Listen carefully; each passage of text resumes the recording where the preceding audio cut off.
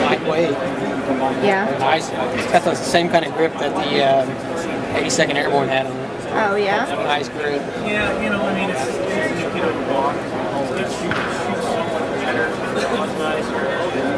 The biggest thing is because it's center pivot, I mean, you don't have it's great. Flex start. So I threw a nose on there some weeks ago when I got mine and they're shooting paper shot it. And I shot it.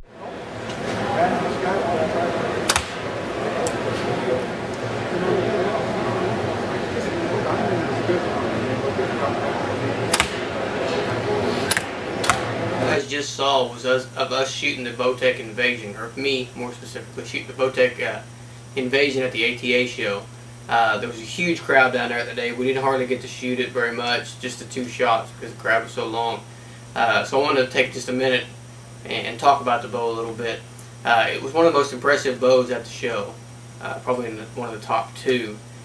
Very, very smooth. They've taken everything that I liked about the center pivot bow and everything that I liked about the Destroyer, and they've combined them. It's got a very, very nice draw cycle on it.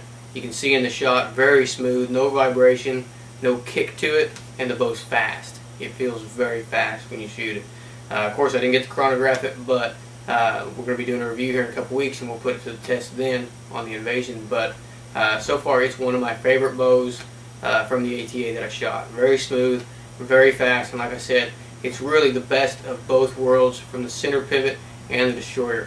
So be sure to check back with us. Like I said, about 2 weeks, maybe 3, we'll have an Invasion, and we'll be doing a full review on it there, chronograph, full test, everything from there. So be sure to check back with us at IkesOutdoors.com for more reviews.